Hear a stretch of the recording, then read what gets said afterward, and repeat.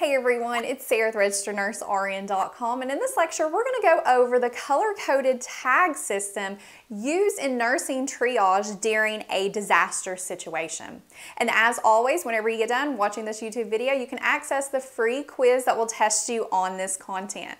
So let's get started. The word triage means to group or rank, and in the healthcare system we use triage specifically whenever patients come to the ER. Whenever they're seeking care, they are triaged, hence grouped or ranked, based on their presenting signs and symptoms and what's going on with them.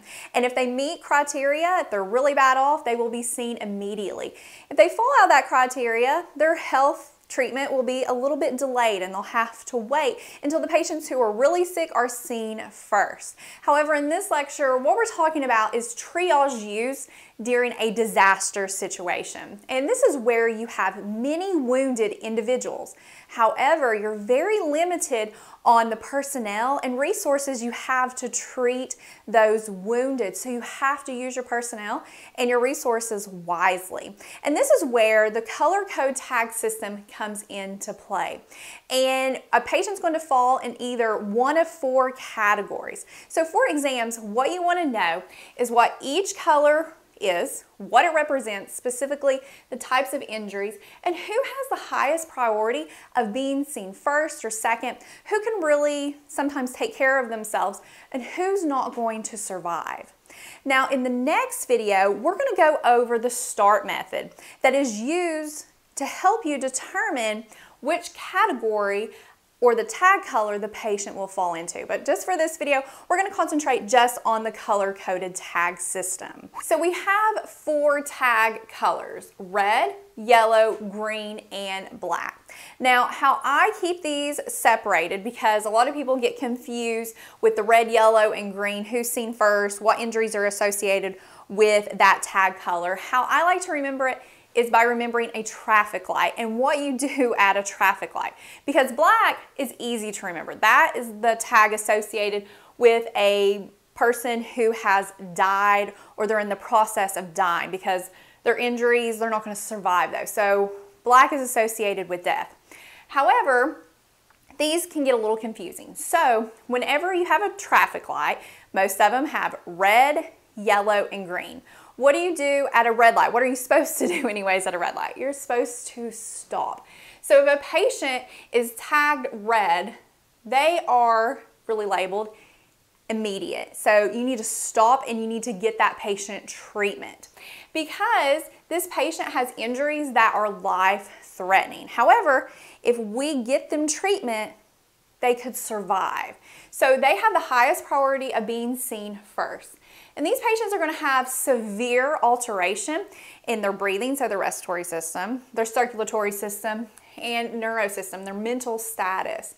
And what are some conditions that would make a patient be tagged red? Well, think of things that alter these areas, alter those ABCs.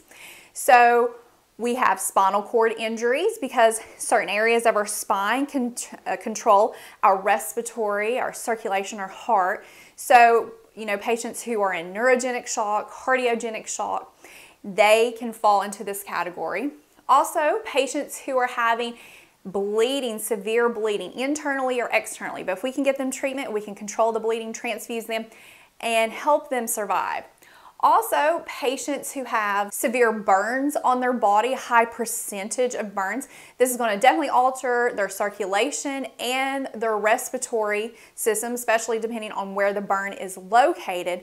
And any type of respiratory trauma, like a collapsed lung, etc. So be thinking of those conditions, because that would make a patient be tagged red. The next tag color we have is yellow. And what are you supposed to do at a traffic light when it turns yellow? You're supposed to slow down, delay, because you're about to stop. So patients who are tagged yellow, their treatment is delayed for a little bit.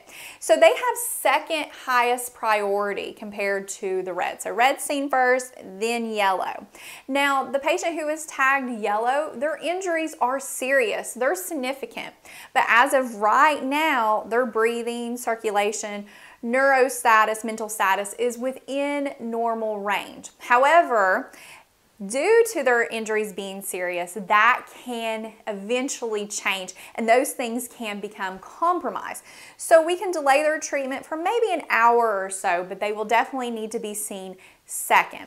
And some things that could be included in this would be like major bone fractures where they need treatment, or some type of integumentary issue like an open wound or a deep laceration. The next tag color is green. And what do you do at the traffic light when it's green? You go. And a lot of these patients are termed the walking wounded. So these patients can get up and they can go. So if they're tagged this, they're considered minor. Their injuries are very minimal. They're not going to be life-threatening, and their breathing, circulation, and neuro/mental status is not expected to change. So we can delay their treatment for up to several hours. And a lot of times these patients can actually treat themselves. And then lastly, we have the tag color black. And these patients who are tagged this, we're considered them expectant, so they're in the process of dying or they have died.